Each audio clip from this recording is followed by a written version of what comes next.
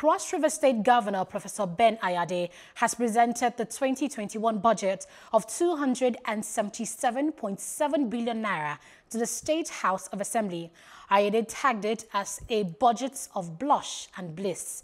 He said the budget is aimed at improving the welfare of Cross River residents. While giving a breakdown of the budget in Calabar on Thursday, the governor explains that a sum of 19.2 billion naira represents the recurrent expenditure and is 69% of the budget.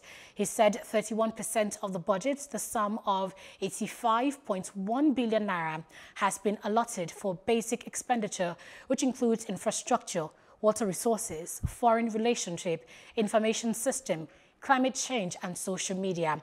Ayade says the budget will also focus on efforts to diminish hunger and poverty, increase youth employment and enhance security and rural development.